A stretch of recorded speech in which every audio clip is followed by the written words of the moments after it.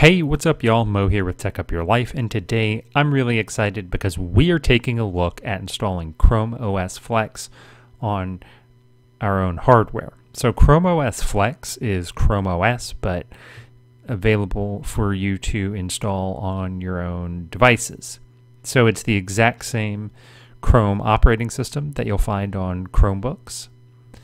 And what's nice about this is it runs on pretty much any x86 hardware. So I installed this on an aging Lenovo laptop to breathe new life into aging hardware. But you can install this on a lot of laptops, desktops, single board computers, and Intel NUCs and things like that. So the first thing that you're going to need to do is head over to the chromeenterprise.google website. And there are a few ways you can do this. If you are installing ChromeOS Flex for use in an office environment or like the classroom in an educational setting, it's best to go ahead and register. However, since we are installing ChromeOS Flex for personal use, what we're going to do is click the link next to personal use. The first thing you need to do is actually create a USB installer. So the way you do that is you start by heading to the Google Chrome store. And in the Chrome Web Store, we're going to install the Chrome Recovery Utility plugin.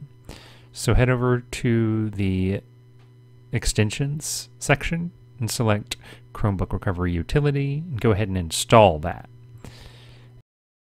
Now check to make sure the Chrome Recovery Utility extension installed correctly. So click the little puzzle piece and select that extension and it should open up.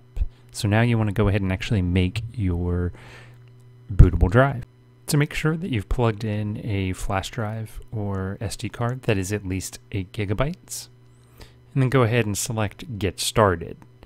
And now you can identify your Chromebook. So what we're going to do is we're going to select Google ChromeOS Flex. And then for product, we're also going to select ChromeOS Flex and then hit Continue. And now go ahead and select your device. So in this case, it's just an 8 gigabyte USB flash drive. So once you're ready, go ahead and hit Create Now. And this will go through a few different steps, including downloading and unpacking. And then finally, you'll receive a prompt from Google Chrome. And when you see that, just go ahead and hit Yes, and then writing to your flash drive will begin. So just give this a couple minutes. And then once you get a dialog that burning to your flash drive or SD card is complete, pop it out, insert it into your target device that you want to install ChromeOS Flex on, and then we'll continue from there. Enter the boot menu on your computer. I did this by hitting F12, but it might vary for you. And then go ahead and select the flash drive or SD card that you have ChromeOS Flex on. You can choose to activate Chromebox built-in screen reader. I selected to continue without it. And when you're ready, go ahead and select Get Started. And once you do that, you'll see two options. You can either install ChromeOS Flex or you can try it and boot into a live environment. I want to install it, so I selected that and then I hit Next.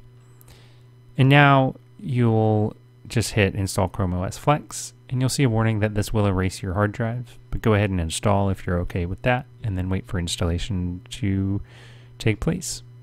When installation finishes, you'll see an installation complete screen. So your computer will shut down, and then what you'll need to do is remove the flash drive or SD card where you have your ChromeOS Flex installer downloaded. So go ahead and remove that flash drive and power your computer back on. You'll see a Welcome to ChromeOS Flex screen, and then go ahead and select your Wi-Fi network and enter your Wi-Fi password. Select who's using this Chromebook, yourself or a child, and then go ahead and hit Next. And now what you'll need to do is just go ahead and log into your Google account so that you can start using ChromeOS Flex. So once you've gotten that prompt, enter your username and password. review the terms and conditions, or just hit accept and continue because no one reads those.